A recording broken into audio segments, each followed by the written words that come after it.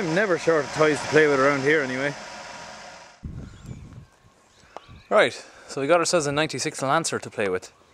Now, to be honest, the car is a complete write-off. There's loads of stuff wrong with it. It's never going to go back in the road. But being a Saturday afternoon, there's always space for messing before it goes to the scrapyard.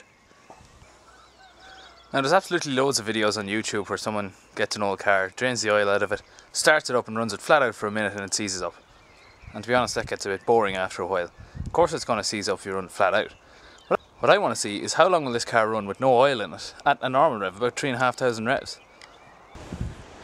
So how long will this thing run for with no oil in it?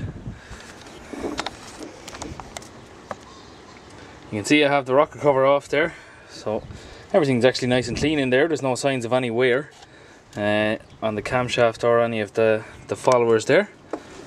So I have the sump off as well. You can see the crankshaft in there. And the connecting rods, I'm not sure if you can see the pistons, it's not much light in here. But that's off it there. A little bit worried maybe that exhaust is running a bit close to that, but there's not much oil around. That's where the sump strainer goes on there. Just took that off in order to get the sump off. So I'll leave the oil filter on it. There's no oil in it, so I'll have to been drained into that pot there.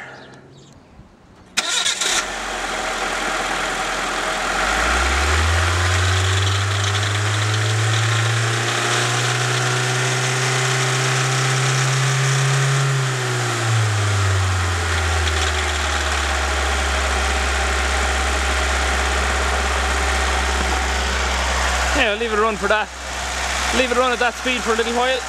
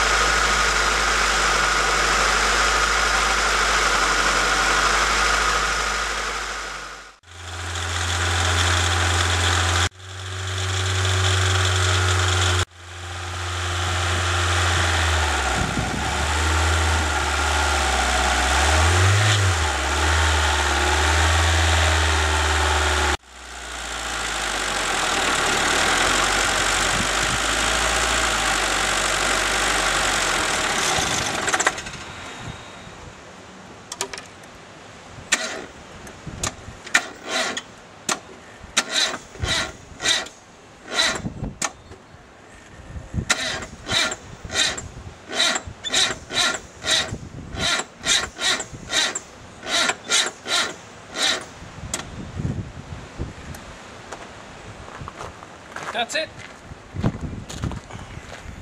It lasted longer than I expected anyway. Right, see if she start again now.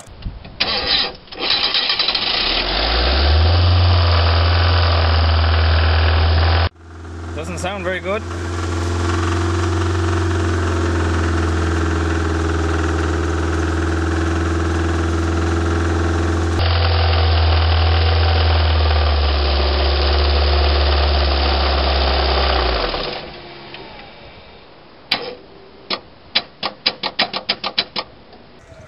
So there you are. That's what actually happens when an engine has no oil in it. There's nothing dramatic normally happens. There's no explosions or anything like that, or pistons coming out through the block. I knew that wouldn't happen.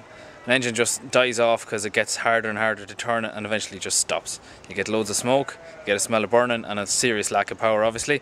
And if you didn't figure out that your engine was going to seize before it actually seized, well then you're in it. It's interesting to have a look at the crankshaft, how dry everything is up there.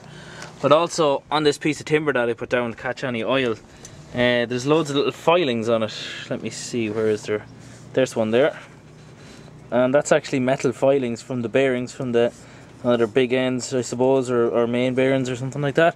And the whole sheet is actually covered with that, plus the oil that came out of it.